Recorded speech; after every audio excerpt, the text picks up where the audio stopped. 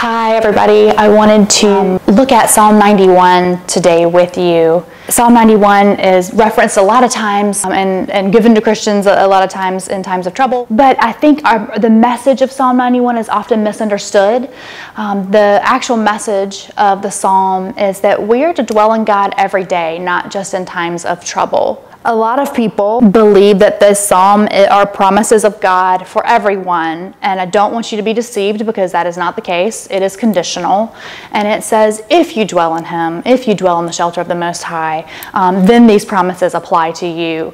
It is not for all believers. It is not for those who are casual or worship from afar. And I know that's hard to hear, but it's honest, because the actual message of this psalm is that God is asking us to dwell in Him, and that's not a casual thing. It's not intermittent. It's actually very intimate and very constant.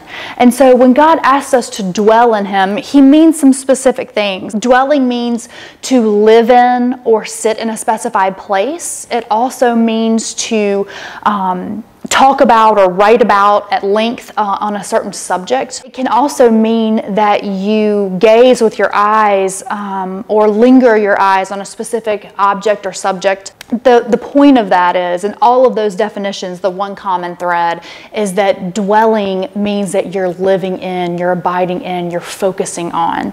And when we make God our central focus, we're dwelling in Him. It's that closeness of relationship that God is looking for.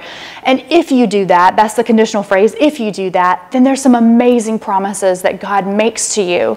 Verse 3, He will save you from Satan and the contagion of sin. In verse 4, He will cover you like the cherubim's wings cover the Ark of the Covenant and the mercy seat. His faithfulness will be your protection. He'll be that protective barrier for you. In verses 5 through 6, He will keep you from being afraid with wisdom. He will also keep you from being unduly afraid with faith. God's will is perfect, and it is for our good. So when His will is done, that's the perfect will. So we shouldn't be afraid. In verses 7 through 8, He will punish the wicked, because while He is a God of promise, He is also a God of justice and righteousness and punishment.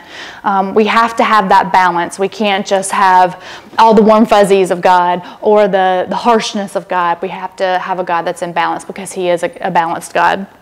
In verses 11 through 13, He will guard you with angels that will lift you up. And if you read the Geneva Bible with the Geneva notes, in the notes it even says that God doesn't just appoint one angel over you, He appoints many. So you have, if you abide in Him and you are dwelling in Him, you have a whole host of angels that are with you and guarding you and lifting you up.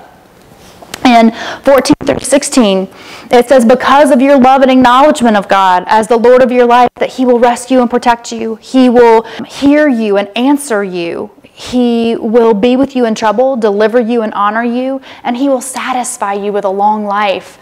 I think contentment is one thing that a lot of people struggle with in our day and age.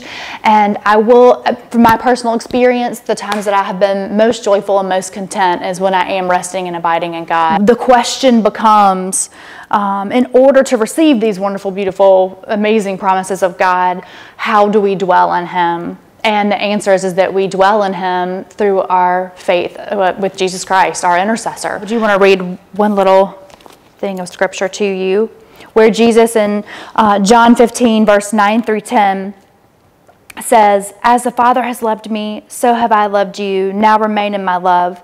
If you obey my commands, you will remain in my love, just as I have obeyed my Father's commands and remain in His love. So as we worship, as we pray, as we read and meditate on God's Word, as we act in obedience, we are dwelling in God. And then we have the hope of those wonderful and amazing promises of Psalm 91. During this time, I pray for everyone out there that's watching this video, that God cover you with His wings, and that He is your shelter and refuge, that you turn to Him during this time. Deepen your relationship with Him, lean into Him, and He will protect you. He will be your rampart. He will be your shield. And God's mercy, love, and blessings to everybody. Amen.